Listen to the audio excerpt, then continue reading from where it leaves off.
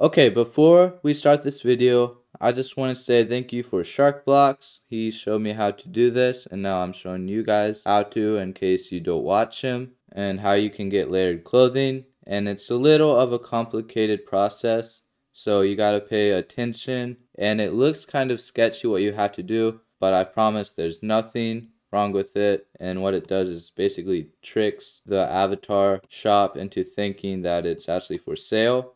Yo, what's up guys, it's Casey here, welcome back to another video, and today I'm going to be showing you how to get 3D layered clothing in Roblox. If this video helps you, make sure to like and subscribe, and let's get right into it. So first, what you want to do is go to the avatar shop,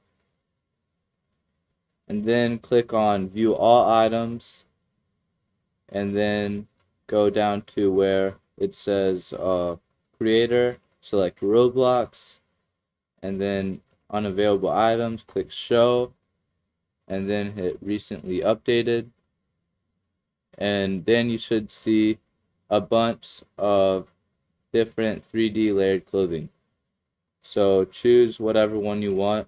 I'll just choose this one. I'm going to click on it. Okay, then you want to right click and hit inspect, and then once you do that, you want to right click on the buy again, and then you should get this. Okay, so then right here, every different like 3D layered items code is going to be different.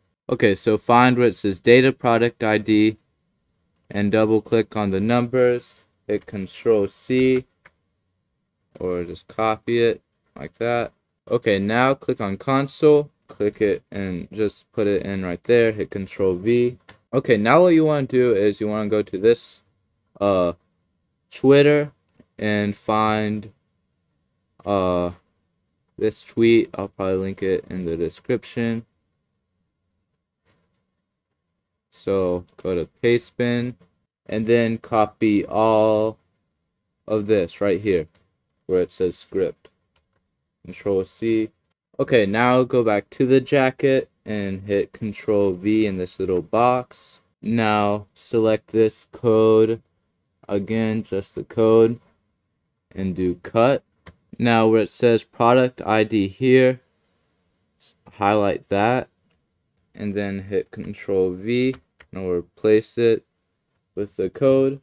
Now click here and hit enter. Okay, now once you did all that, refresh,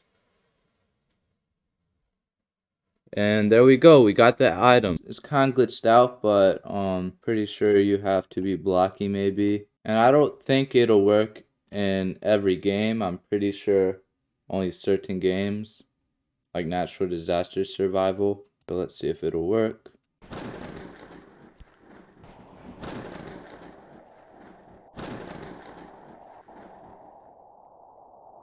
Oh, okay. So it's finally loading in. I guess it's just taking a long time. Oh, I guess everything's just still loading and stuff.